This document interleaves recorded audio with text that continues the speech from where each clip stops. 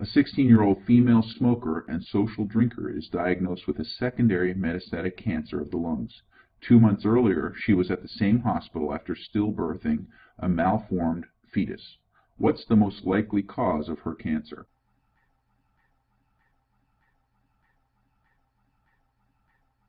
In this case, the answer is C, incomplete hydatidiformal mole resulting in choriocarcinoma.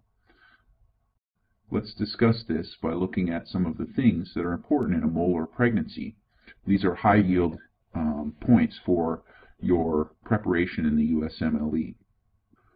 What is a hydatidiformal mole? Well, it's basically a malformed placenta which happens as a result of abnormal fertilization. And there's two basic types.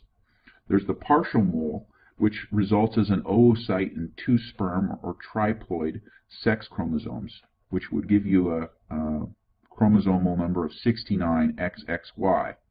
This abnormal placenta will be produced, and there'll be some fetal parts recognizable because there's both male and female sex chromosomes present.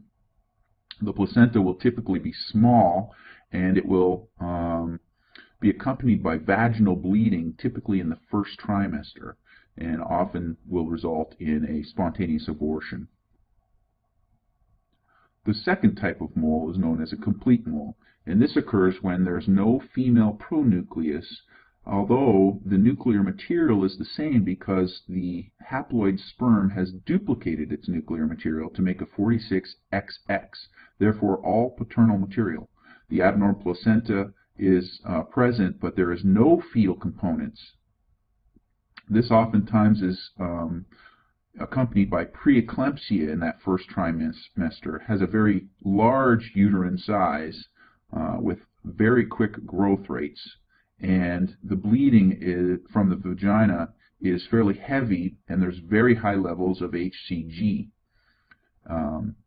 One of the distinguishing features of these is that the placenta does not form proper villi, and they are kind of ball-shaped villi on the end, looking very vesiculated. And these oftentimes are what will continue on to become hyperinvasive, causing the choriocarcinoma. And that happens in about 2% of molar pregnancies.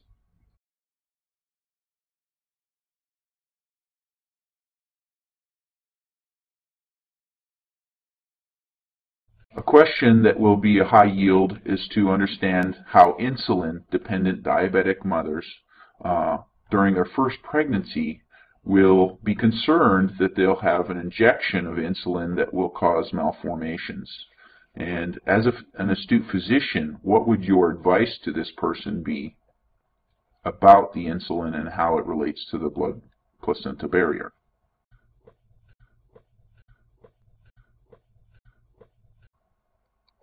Hopefully you'll recognize that insulin does not cross the placental barrier. This is an important point for you to know going into your boards because there's a very high chance with diabetes being so prominent in the U.S. today that this is going to be a question that could be asked on the boards.